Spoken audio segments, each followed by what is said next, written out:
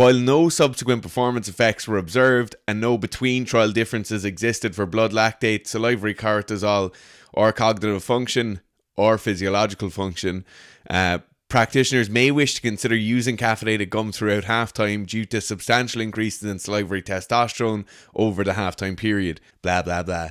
You can just leave it go and say there are no effects.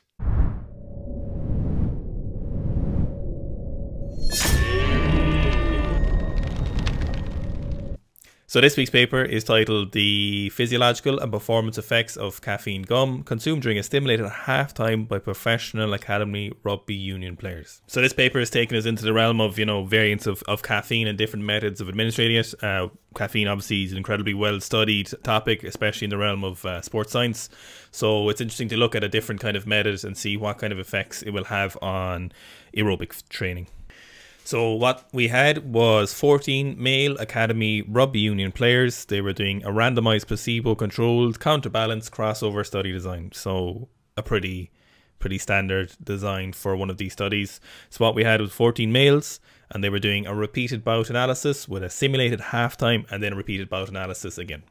So players were brought into the lab, they did pre-exercise assessment, they chewed placebo, and then they moved to the repeated bout analysis, which included 6 by 40-minute runs, 20 seconds active rest in between each sprint. They then moved to a simulated approximately 15-minute halftime bout, where they chewed either placebo or they chewed a caffeinated chewing gum, which worked out at approximately 400 milligrams of caffeine per player. So they went off body weight. They then repeated the same repeated sprint analysis, so which was 6 by 40 meters again, and then with 20 seconds active rest in between each sprint. So what was analysed was blood lactate, salivary testosterone, cortisol concentration, in the states of cognitive function, and they used the reaction and stroke test. Right, on to the results section then next. The first thing we're going to look at is like physical function. The main parameter here is sprint performance. So you're looking for a difference between initial sprint performance and half-time sprint performance. Obviously, as we'd expect, exercise had an effect on sprint performance. So the second lot of sprints were slower than the first lot of sprints. The difference between the first sprint in sprint 1 and the first sprint in sprint 2 was around 3% slower. So it's basically people have done some work, they're a small bit more tired, they're fatigued. It's as absolutely everyone would expect. But the main thing we're looking at here is the fact that caffeine gum at the halftime break had no real difference. Next thing we look at then is some physiological markers. The first of these markers is blood lactate. So once again, exercise had a significant effect on blood lactate. So there was a significant increase in blood lactate from the start of trial 1, so RSSA1, to the end of RSSA1. The other thing to note here is that these increases in blood lactate were still elevated to a significant level when they were starting RSSA2. So basically after a halftime break, they still had significantly higher blood lactate levels. Interesting to note here, caffeine had no effect. So what we might see if we have some increasing in capacity or increasing in ability to contract with more force or to have better endurance throughout multiple sprint bouts is you might actually see an associated increase in blood lactate here because more energy is being used, more ATP is being produced, but that didn't happen. There was just no effect from taking caffeine at the halftime break. Salivary testosterone then is the next one. It's important to note salivary testosterone has been linked, as I said in the quote at the very start, with increased voluntary motivation or increased voluntary muscle contraction. So salivary testosterone is a good one to look at. The main finding from this entire study is that salivary testosterone in the caffeine group is 70% higher at the beginning of the second bout of testing. So basically, Dave, everybody did the sprints. They had a halftime break, as Garth said. Some people took a placebo, some people took a caffeine gum. So you have a 70% increase in salivary testosterone levels in the group that took a caffeine gum. The final thing then we look at is salivary cortisol levels. So cortisol is a stress hormone. You usually see significant increases in salivary cortisol when people are doing high intensity exercise. Caffeine gum had no effect here. So we saw the increase as people were exercising, but caffeine didn't increase that more, or it didn't decrease it. It was just no effect. On to the discussion then. And the first thing is like why you'd want to take something at halftime. So caffeine has a very long half-life. It also has a pretty short like absorption time. So if you're taking a caffeine supplement, by the time you get into like 45 minutes after taking it, those concentration levels in your blood are pretty high. Depending on your like administration technique, it's going to be pretty consistent. Like, you'll understand yourself if you're used to taking powdered caffeine, usually for most people like half an hour to an hour afterwards, you'll have the full effects. You might start feeling some effects maybe 10 minutes later, but physiologically you're talking about probably 40 minutes. So then why would I need to top up at halftime? So caffeine has a very long half-life. If you have somebody who has trouble sleeping and they drink coffee at like 6 o'clock in the evening, thinking it won't affect their sleep, the half-life of caffeine for most people is around 6 hours. For some people it can go as far as 12 hours. So that means half of the concentration is still in your blood at midnight if you've had a cup of coffee at 6 p.m. in the evening. So then we look at this group, it's rugby players. Rugby matches are lasting 40 minutes aside for senior rugby games. So if I take my caffeine probably 20 minutes before the game, by the time I'm kind of hitting the game, that caffeine is starting to have an effect. But the half-life is so far away. Like, it's if I take on 400 milligrams and that's effective when I start the game, 40 minutes into the game, that's still very, very effective, and the decay hasn't even begun to happen. So it's not like this is going to drop off hugely because I haven't taken caffeine in 40 minutes. Like, the caffeine hasn't even come into your system yet. So that's the main thing I'd want to talk about here, is like timing of these things. And so people taking like sublingual solutions thinking that their glycogen levels have depleted when they haven't depleted any glycogen. It's kind of the same thing here. You don't need to top up on caffeine because the caffeine hasn't gone away. Like, it's a stimulant. It has very, very positive effects for performance, but you don't need to top up on it halfway through a game. The second thing I'm going to talk about is the kind of motivational effects of taking a stimulant like this. So interestingly, in that quote I read out, they spoke about the motivational effects, right? Increased voluntary motivation. It's true, right? Rugby is a very difficult game. You're running at people, stopping them from running over you.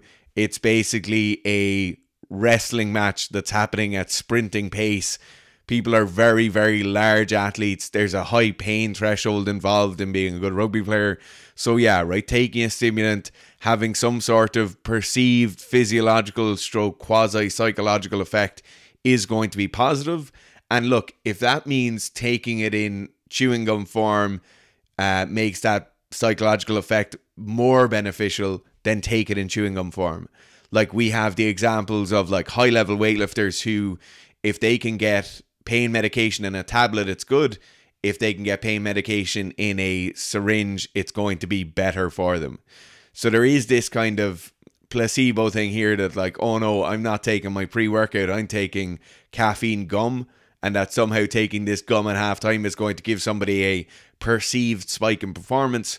Look, if you get a placebo effect from it, that's great. Like, fucking hell, if Skittles give you a placebo effect, take Skittles.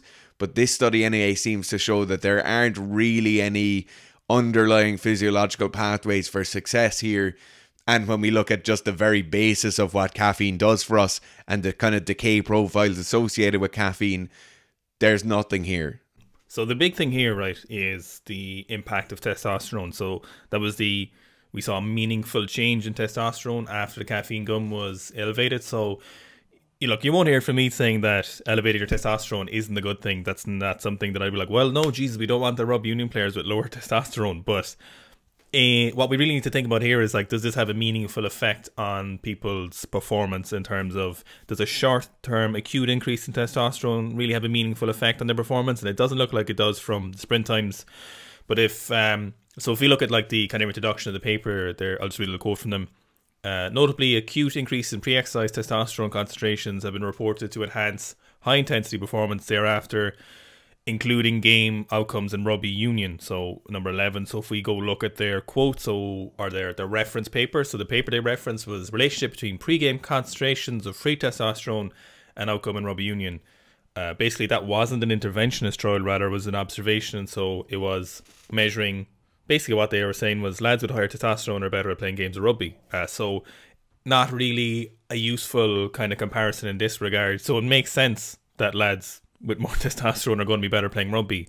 So if we look at the concept of, does acute increase in testosterone have meaningful effects in terms of performance increase? Probably not is the answer. So if we look at people who use performance enhancing drugs, or people who, you know, take testosterone replacement or sports therapeutic doses, increase their levels of like nanograms per deciliter of testosterone somewhere in the region, you know, up to 15 times or many more, depending on what kind of dosage scheme they're using over a very prolonged period of time. So we don't see people take performance enhancing drugs for one game or one exercise bout. We see them take it over the course of multiple different weeks to months, even years, to see meaningful effects on their performance at levels much higher than this.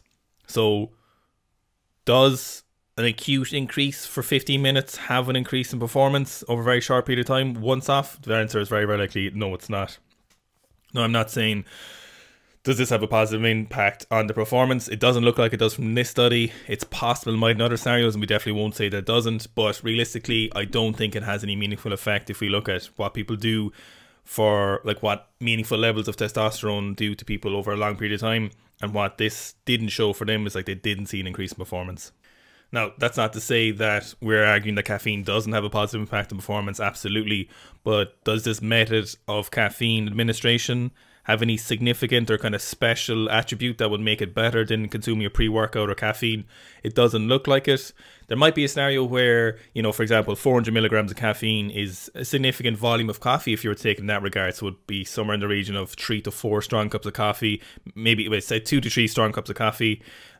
Is it more pleasant? Is it a better system to take pre-game if you're looking for a minimum caffeine dose, so something you always have before a match? Or preferably, or more likely people watching this, is between your own sport or between going to the gym, does using caffeine gum have a less bloating effect? So, you know, you don't want to be taking 3 to 4 cups of coffee. You probably don't want to be drinking a large volume of pre-workout. They often have additive ingredients in them, so things like beta-alanine, you may not want to get side effects of that. You know, sometimes they have creatine. Like, you don't want to be doping with creatine, you just want caffeine. So you'll take something like caffeine gum. You know, you don't get a lot of extraneous ingredients, you don't get a bloating feeling from it, you don't have excess amount of liquid in your body. So might be a better method to take caffeine to get the benefits of caffeine, but I wouldn't come at this from the view that caffeine gum has any special effects. I've seen people use it. I've used it once or twice myself. It didn't feel any different to any other version of caffeine. Caffeine is great for sports, but caffeine gum, no better, no worse than the other form.